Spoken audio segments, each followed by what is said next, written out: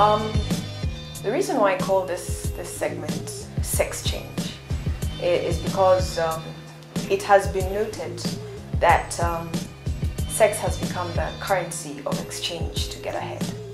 And it is not, I mean, sex happens as quickly as people shake hands. I mean, it's that casual, and that has happened in the workplace a lot. I remember when I wasn't working and looking for work, I was sent to this gentleman to see if there was an opportunity to work for the company I was applying to. So I took my CV, went to see him. He was an HR director at the time, and he told me there were no openings, but he was happy to keep my CV. And he asked, is it possible that I give somebody else in another company to actually look at it? He could actually have an opening for you. There's a possibility, there's a high possibility of him having it as opposed to us. It's like, no problem, by all means, feel free. He said, yeah, but I'll call you. The event that I do meet him and he's interested, I will give you a shout. I'm like, no problem, thank you.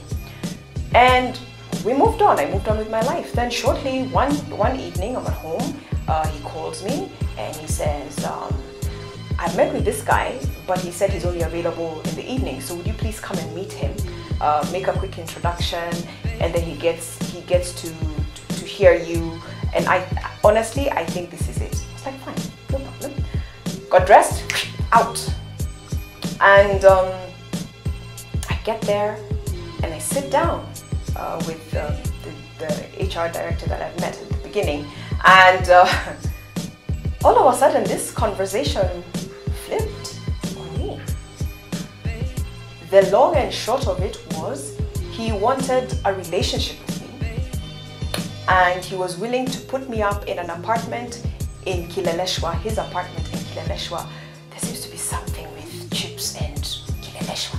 So he wanted to put me up in an apartment in Kileleshwa, and please take note, this man was getting married in a couple of months. Okay? He was engaged to be married. So I decided to play along. I'm like, okay. So supposing I move there, as you give the other person notice to leave, and I move in, how will you justify the rent being paid to your future wife or to your wife?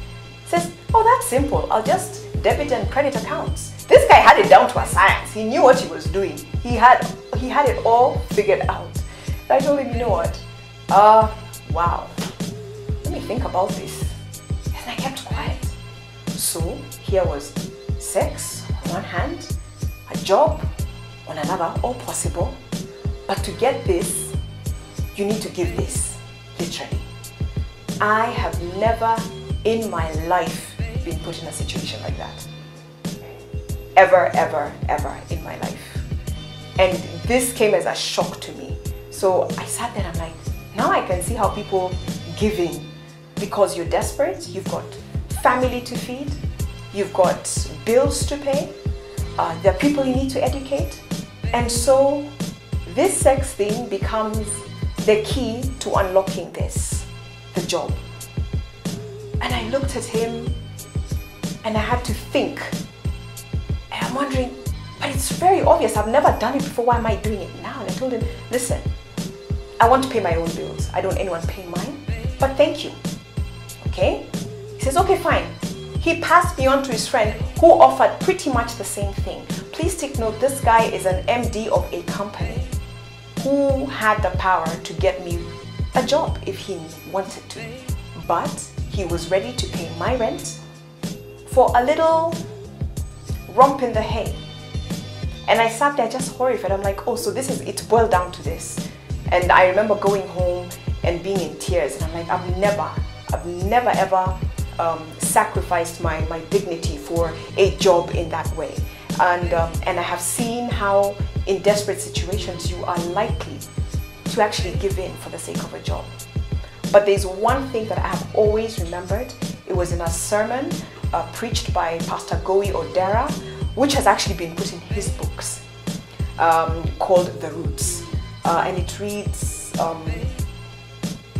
fail the exam, Fail any test, but never the integrity test.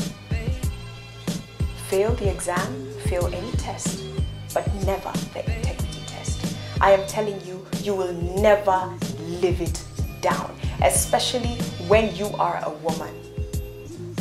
You will always be thought of as the one who gave it up to get ahead. And it doesn't matter, they may never say it to your face, but you know the whispers are there. You will walk into a room, and in as much as you've got a fantastic argument, everyone will still remember the compromise. It doesn't matter. That never goes, and it never leaves you. And most of the time, you always walk with that feeling of shame. Yet possibly you are a fantastic worker, you've got great ideas, you bring amazing things to the table, you're talented, you're gifted, you've got all those things. But guess what? You gave it up for a position. So all those things mean nothing to everyone else. So my advice to you is very simple. Fail the exam, fail any test, but never the integrity test. If you have any questions, please send them to me, but you need to subscribe first, okay? And don't walk alone. Let's do life together.